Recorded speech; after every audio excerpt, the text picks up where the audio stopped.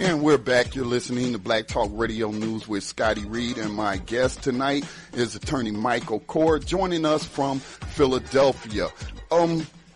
As I was just listening to that clip, Brother Michael, before we get into how the Sanford Police Department is further victimizing Trayvon Martin, I was just listening to that clip. I play it quite often about Malcolm X talking about the power of the news media to make the American public hate a country or love a country, hate a people, love a people.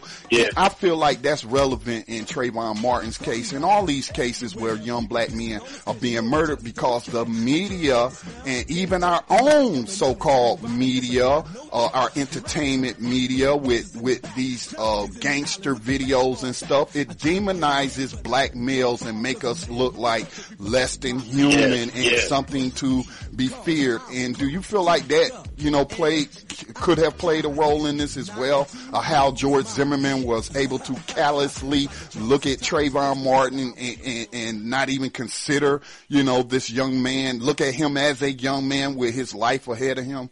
Oh, I mean, no doubt about it. I mean, everything you see in the news and much of what you see in movies and even in music, the young black male is a threat, is a danger, is a either criminal or potential criminal.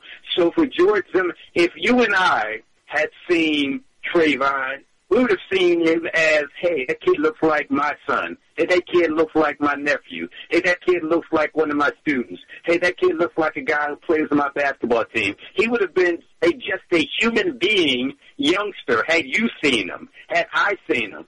But for George Zimmerman, he wasn't a student. He wasn't a nephew. He wasn't a kid on the basketball team. He was a danger. He was a predator. He was either a criminal or a potential criminal. And I don't want to use profanity on your show because I don't want to get you in trouble, but even when you listen to the 911 tape, one of the things that George Zimmerman said was really telling.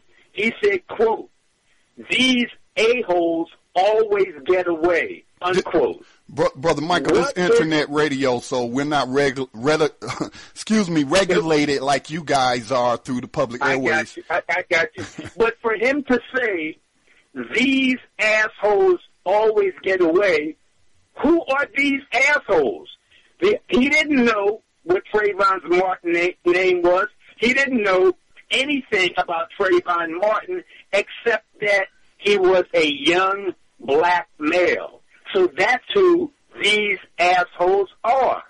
So if these assholes are young black men who are, in Zimmerman's mind, criminals or potential criminals, then I, George Zimmerman, as a wannabe cop, I got to stop these assholes from getting away. So I'm going to ignore what the police dispatcher told me when he said to me, "Are you following him?" "Yes, I'm following him." "Hey, stop that. We don't need you to do that." I'm going to ignore that. The fact that I'm in my car, I'm going to get out of my car. The fact that I'm away from Trayvon, I'm going to get up in his face. The fact that he's on his phone, I don't care that he's on his phone talking to his girlfriend. I'm going to confront him and do a citizen's arrest.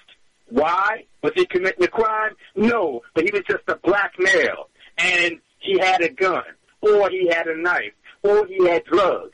We find out he didn't have a gun. He didn't have a knife.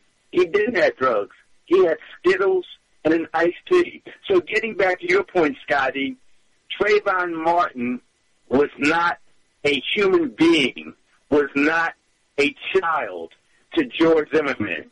Trayvon Martin was a criminal, an asshole who was not going to get away this time, and that's why he's dead. And, I use the term murdered because technically that's the legally precise term for what happened to Trayvon.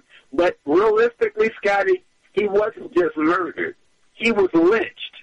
When white folks killed black folks in the past simply because those black folks were black, that was a lynching. But even beyond lynching, it was like an assassination. Why?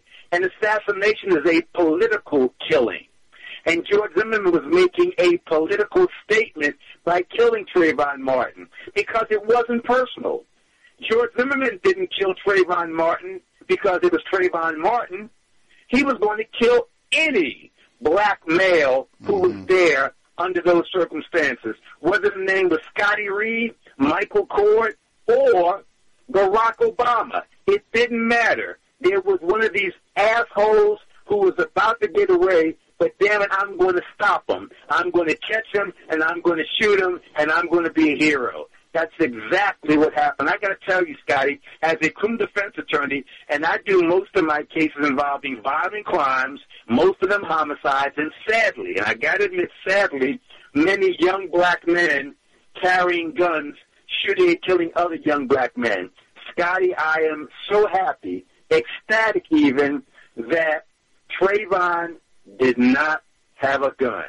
Because if he had a gun, even if the gun was hidden in his backpack and unloaded, that would have been all the excuse that the racist system needed. But he didn't have a gun because he didn't carry a gun because he was a good kid, an AP student in the 11th grade, planning to become an aviation mechanic.